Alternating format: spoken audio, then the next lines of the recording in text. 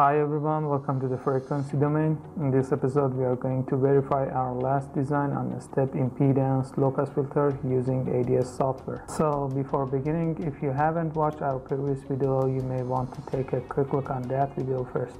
Okay, let's get started. We start by going to the S parameters palette and add a 50 ohm termination to the window. Now we go to the macrosphere palette, and almost everything we need to do this simulation are here. So first we add a 50 ohm line and we can introduce some parameters for the dimensions. You have to know that using parameters is pretty useful in simulation software since you're always going to change and tune your first design. So let's use W0 and L0 for widths and lengths of a 50 ohm line. Our next part is a high impedance line with different widths than a 50 ohm line, but in order to consider the discontinuity effect, we need to add a step section in between.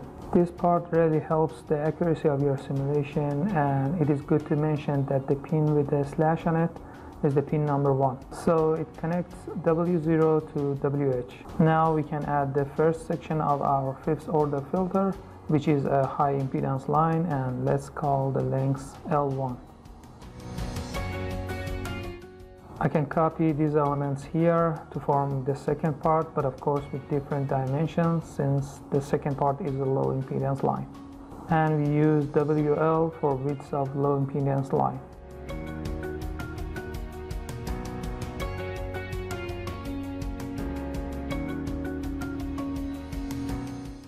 I can do it again for the third part, the high impedance line, which has a length of L3.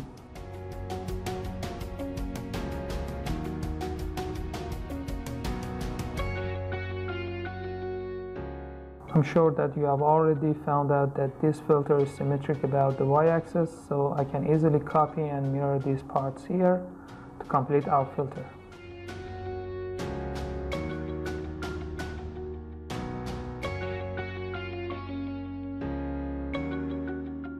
The next thing to do is to introduce our substrate, which is RO4003C from Rogers Corporation, with the width of 508 millimeters, and you can find the rest of this information in their datasheet.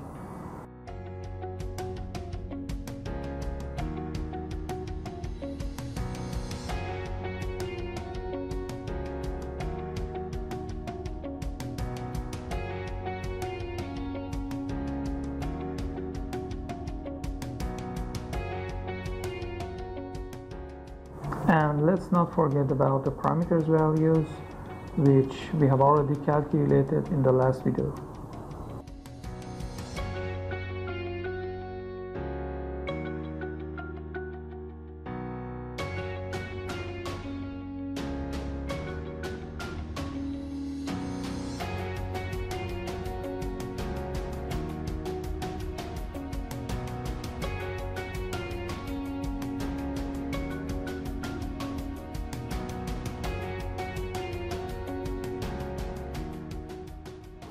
You should know that the length of a 50 ohm line doesn't have an effect on the performance of the filter.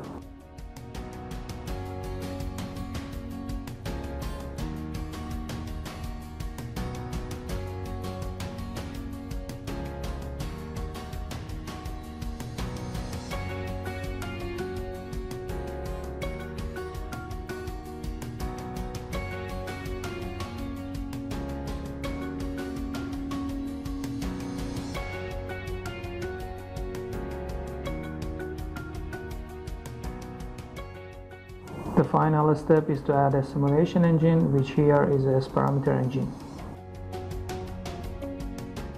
So I want to have a frequency response from 10 MHz to 30 GHz with 10 MHz steps.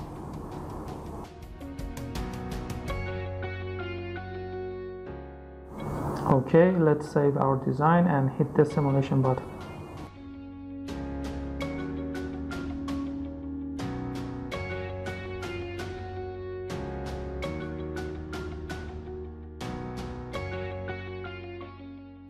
In the data display, we add a plot and we select all the S parameters in form of dB.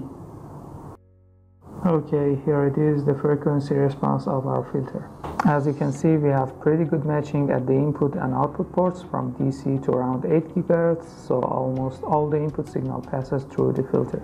And after 8 GHz, the S12 has dropped sharply, and simultaneously we have lost the matching at both ports. So we have a solid stop band from 13 to 27 GHz.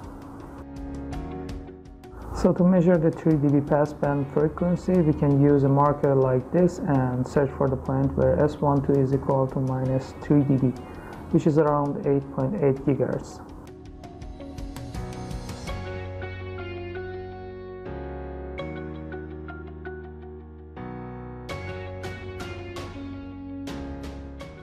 You can also use a predefined equation and it calculates your filter bandwidth. You can find more about this equation in the help menu of the ADS software.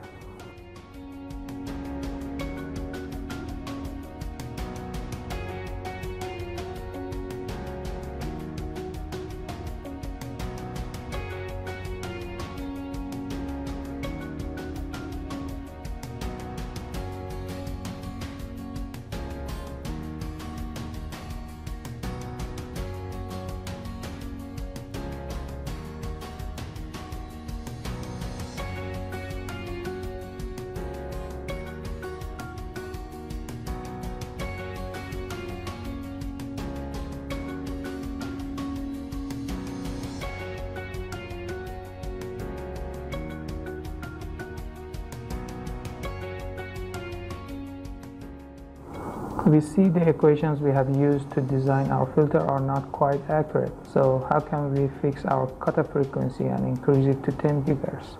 Of course, you can always perform some optimization to reach the parameters you are looking for, but here we are going to try a simple, fast, but not the best solution. Let's say we are going to change the cutoff frequency of the filter from 8.8 GHz to 10 GHz. So what we generally know is that as the frequency increases, the length of the filter is decreased. So since the cutoff frequency is now equals to 8.8 GHz, it means I have to reduce the lengths to have a 10 GHz low-pass filter. Now what I'm going to do is that I simply introduce a correction factor and call it M, which its value is equal to 8.8 divided by 10.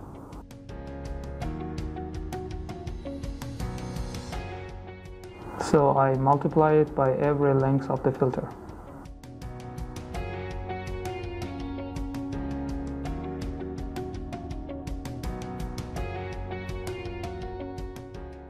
Okay, let's run it again. And now we see that the cutoff frequency has increased to almost 10 GHz. Now our job is done. Thank you all for watching this video. We are hoping you find the video useful. You can share your thoughts about the video in the comment section, and of course you can like and subscribe us for more videos. See you next time.